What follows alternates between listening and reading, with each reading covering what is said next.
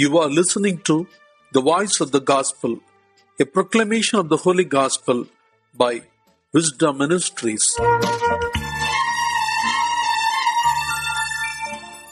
December 12th, Saturday.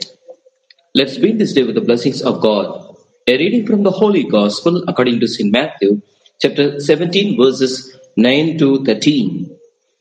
As they were coming down the mountain, Jesus ordered them, "Tell no one about the vision until after the Son of Man has been raised from the dead."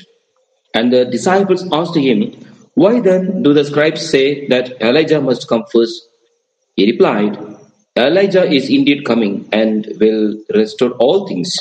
But I tell you that Elijah has already come, and they did not recognize him, but they did to him whatever they pleased. So also the Son of Man is about to suffer at their hands." Then the disciples understood that he was speaking to them about John the Baptist. Gospel of the Lord. Praise you, Lord Jesus Christ. Dear friends, as mentioned, the Gospel also makes mention of the prophet Elijah.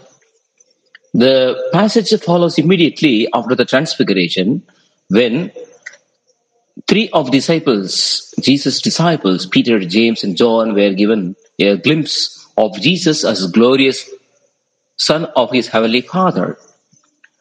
During that experience, they saw Moses representing the law and Elijah representing the prophetic tradition, speaking with Jesus and thereby clearly endorsing the mission of Jesus as Messiah, including that he told them about his suffering, dying, and rising again, a prophecy which had upset them very much. On the way down from the mountain, the disciples asked Jesus, "Why do the scribes say that Elijah has to come first?" To which Jesus replies, "I tell you that Elijah has come already, and they did not recognize him, but treated him as they pleased." Jesus does not really answer the question, but confirms that Elijah will come again. In fact, Jesus says, he has already come, but he was not recognized, and he was mistreated. Just as Jesus himself will not be recognized and be rejected. The disciples immediately realized that Jesus was speaking of John the Baptist. The role of the returned Elijah was to pave the way for the coming of the Messiah, and that is exactly what John the Baptist did. The first reading from the book of Sirach is energetic of Elijah, but much of it can be applied to John the Baptist.